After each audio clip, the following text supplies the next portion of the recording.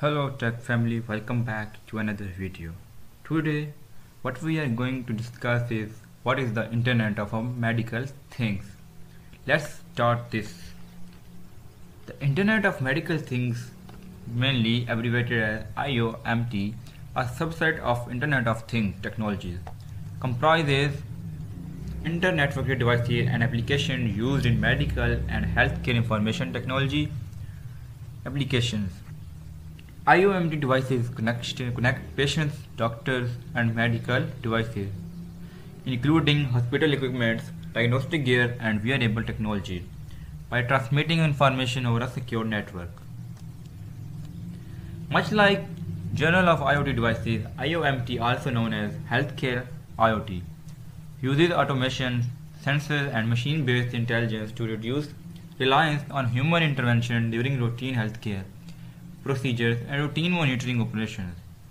By providing patients and providers with enhanced access to patient healthcare information, IoMT reduces the need for unnecessary doctor's office and hospital visits. IoMT also lowers costs for both patients and providers. In 2017, Frost and Sullivan projected that the Internet of Medical Things (IoMT) markets would grow at a compound annual rate of 26.2%, hitting $72 billion by 2021. That estimate appears quite low today. The COVID-19 pandemic has driven an exponential rise in IoMT with quarantine and stay-at-home orders, dramatically accelerating trends in telemedicine and telehealth. As the IoMT market matures, telehealth and telemedicine will continue to transform healthcare as we know it, allowing for more true and accurate diagnosis, more timely care and cost saving for consumers and providers alike. What are telehealth and telemedicine?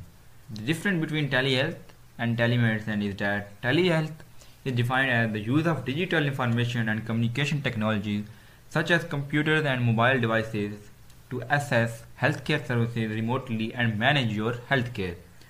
As with the term healthcare, telehealth comprises a broad spectrum of activities including patient-doctor communication, diagnosis, ongoing monitoring, and education and counseling. If we talk about telemedicine, telemedicine on the other hand has generally been used to define a more limited spectrum of technology-based healthcare tools that provide clinical services, namely the remote diagnosis and patient monitoring. When telemedicine emerged in the 20s, the technology was limited in scope.